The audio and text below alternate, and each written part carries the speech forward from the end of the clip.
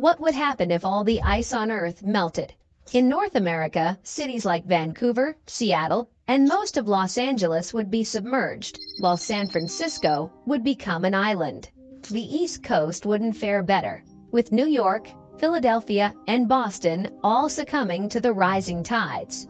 Europe would also face significant impacts, with the Netherlands completely submerged and London underwater. The sea would also claim major Asian cities like Beijing, Shanghai, and Tokyo. However, amidst these challenges, there could be new opportunities. The northern territories of Russia and Canada would become more hospitable, unlocking an estimated $2 trillion worth of natural resources, including rare earth elements and gold. Additionally, by 2080, over 2 million square miles of Siberia, roughly 9% of the Earth's land area, could become suitable for farming.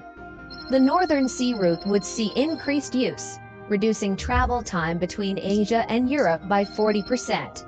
Antarctica, with its vast resources including minerals, coal, iron ore, copper, and potentially oil and natural gas, might become habitable and open new avenues for human habitation.